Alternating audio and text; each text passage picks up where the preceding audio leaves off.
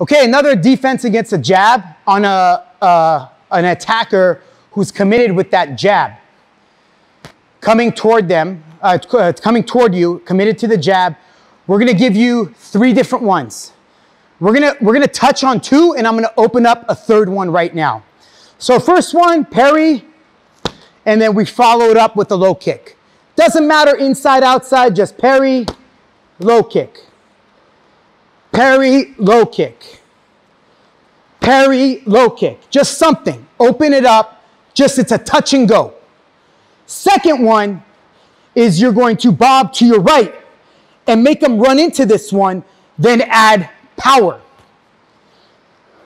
Here, power. Here, you can follow it up with a off, and you can come back with a cross hook as well. I'll show you.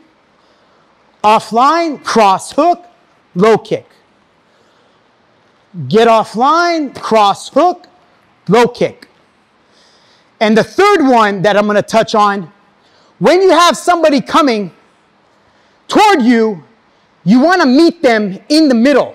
Instead of going offline, when they're coming at you, but they're not coming at you with that fiercity or that fierceness as they were before, you kind of see them coming, so you come straight toward them, you push them on that, knowing that you're going to be stronger in this particular exchange.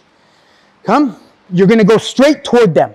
You're going to take it, knowing they're not going to fake you and throw a hook or fake and come in with the elbow. You've already figured this guy out. Comes to you, attack, and then add a low kick.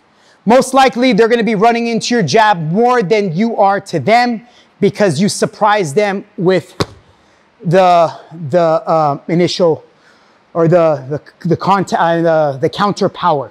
Come.